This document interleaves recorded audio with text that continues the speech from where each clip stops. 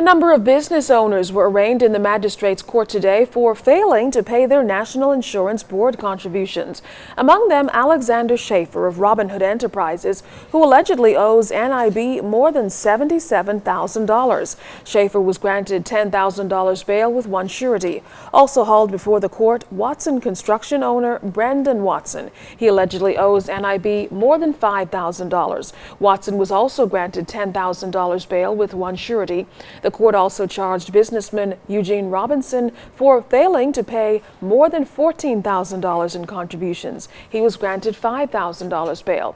Now, all of the matters were adjourned. Buford Curtis prosecuted the case on behalf of NIB.